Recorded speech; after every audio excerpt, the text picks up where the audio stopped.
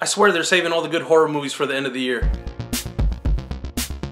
What's up everybody, back today to talk about Starry Eyes, another good horror movie for the end of the year, written and directed by Kevin Kulch and Dennis Widmeyer. I'm not familiar with their other work, they've done a few films together, but this one's basically about this young girl in Hollywood, and she's trying to make it in Hollywood. It's a typical story. She's working as a waitress, and you know, she just really wants to make it. She's kind of being exploited out of her job as a waitress. She gets this weird casting call to this big production company that is known to make superstars, and from there, the movie descends into her, you know, how much will she do to make it in Hollywood? What lengths will she go to? And I don't want to go into it too much and ruin it for you, but it had a really cool ending. It has a really slow build-up, but the ending was worth it. The last 20 minutes were pretty freaking awesome. Some of the better stuff I've seen in a horror movie this year. There was some problems, but let me get into the good and the bad. First of all, the good things, Alex Esho, who plays the lead girl in the movie, you know, the whole movie's based around her, and she plays it innocent 1 second with a little bit of a dark side, and then you can see her build into the darkness. It's pretty good. It was a well-cast role. Definitely looked innocent, but you could tell she's not innocent, you know what I mean? It's pretty cool. Another thing was the soundtrack by Jonathan Snipes.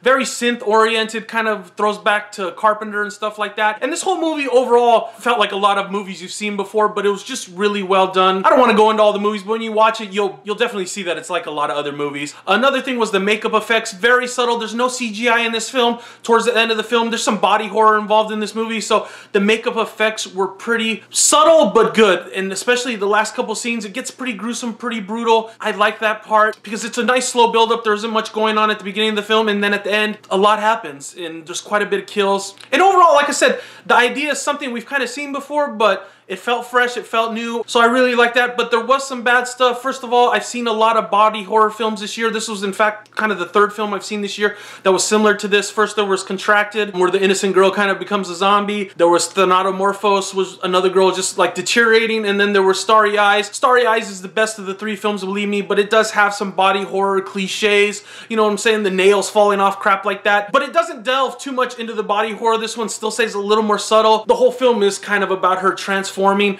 and the transformation overall is really cool, and the end is well worth it. But like I said, getting to that part, it took a while. It felt a little repetitive at times. Oh, she's sick again. Oh, yes, she has to do this to become, you know, the starlet that she wants to be. And at times it just felt repetitive, and it felt a little long. It could have been probably condensed down to an hour and 15 minutes. And the bad guys were probably the worst part for me. They just felt so over the top. I understand what they were trying to do, you know, show the evil of Hollywood, all this stuff, but the bad guys were just a little over the top. It kind of reminded me of Rosemary's Baby at the end, when it kind of reveals, you know, what's going on in Rosemary's Baby. The way they're just like, you know, laughing at her face. That's what it felt like. Creepy old people, you know, bringing in the young starlet. And I understand that's what they were going for, but I thought that part was the only non-subtle part of the movie. And there's a couple guys in black cloaks, but we'll get into that. That's another thing. I didn't mind that. Like I said, the ending of the movie gets pretty dark, and it was pretty freaking awesome, the ending. So overall, because the film had a great ending, a pretty cool concept, it did have some faults. I'll give it a 4 out of 5. Another strong one for the end of the year, and you really got to check it out. I thought it was well done. No jump scares, no CGI that I can even freaking remember. What else do you want? So if you've seen Starry Eyes,